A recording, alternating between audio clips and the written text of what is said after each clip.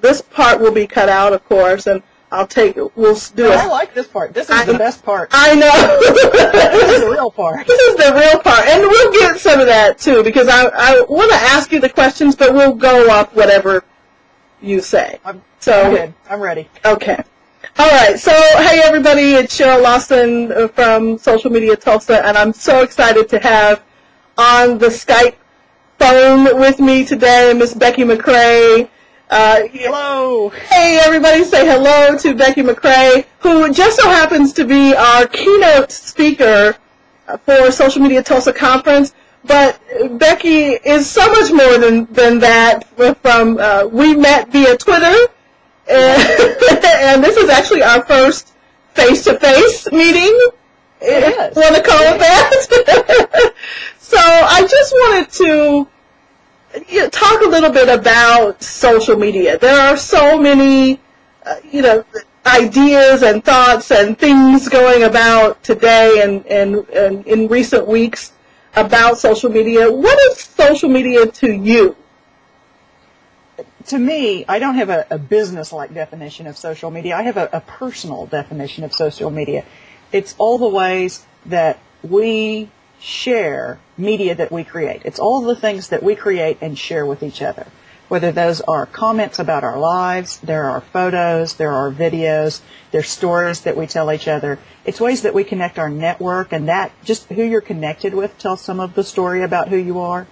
So it's all those ways that we are networked and we blog and we are connected together, and it's that media that we create and share online with each other. Right. I think some people get caught up in the media part of social media and not so much of the social parts. And if it could be called Social Tulsa, I would be just as happy to do the same thing. But I do see that as telling stories. Everybody has a story to tell. Yes, it's definitely about our stories, and it's definitely, if you look at the media that anyone puts out, whether that is their links or their comments or anything that they're sharing, that tells you something of the story of that person. I know quite a bit about you because I follow you on Twitter. And really that's the only place I follow you. I think we may be on Facebook together, but I know a little of your story through the small ways that we're connected. Right. The more ways we connect, the more of your story I get to know. Right. And that's how it works. It's just about people who are connecting in different ways. It's like if I saw you every day in Alva, downtown at the coffee shop, I would know a little of your story from seeing you at the coffee shop. Absolutely. And now you see my face every day in your Twitter streams. Exactly. And then if I got to, if we joined the same social group, if we were both in the business and professional women, or we were both in the Chamber of Commerce, I'd get to know a little more of your story that way. And then if we both go to the same church or we shop in the same businesses, we're going to get to know each other's story a little better. And it's the same thing online. If you're in the same networks online, you'll get to know a little bit more about people's stories. It's just about how you connect. Right. I like to tell people most of the conversations I have with people on Twitter and some on Facebook is about when we're going to see each other again. So some of the confusion is just about, we're always on the computer, but those connections get people to those face-to-face meetings and to further the relationship and the connection with people behind the tweets and posts and links.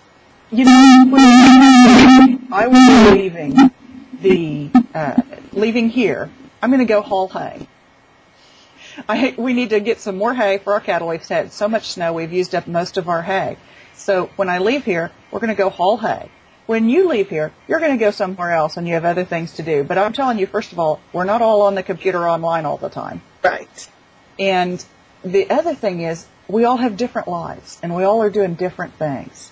And this is a way of connecting. You and I, other than this, really don't have a lot of ways of connecting. Exactly. And so this is a tool that enables people with completely different lives and different perspectives and different ideas to come together and share all that and be the richer for having shared it. Absolutely. I like to say global is the new local. And just that line more times than you know. You're welcome to use it any time. Because I think while some of the recent technologies have brought us internal and inside more.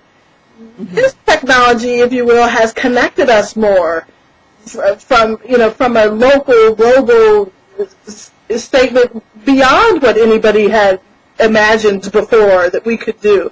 I mean, I've never been to Alva, but you know what? I'm kind of intrigued and interested in what's going on there. I'm the only one. Pilgrimages to come see me at the liquor store and have come to see my cattle. But the other thing is we're also seeing that it's becoming more mobile.